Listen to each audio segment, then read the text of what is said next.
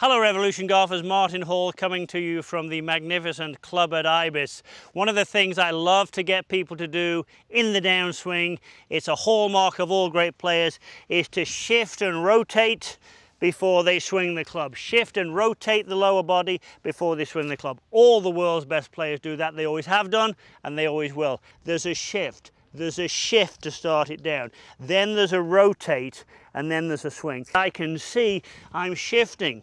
Where's my right elbow? Where are my hips? I shift, I rotate, and I go past impact, and I see that my body keeps rotating.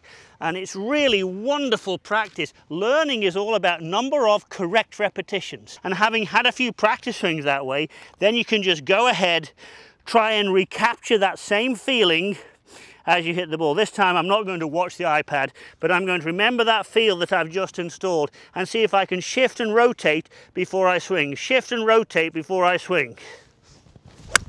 And I certainly did, and I wish they were all like that. Shift and rotate before I swing.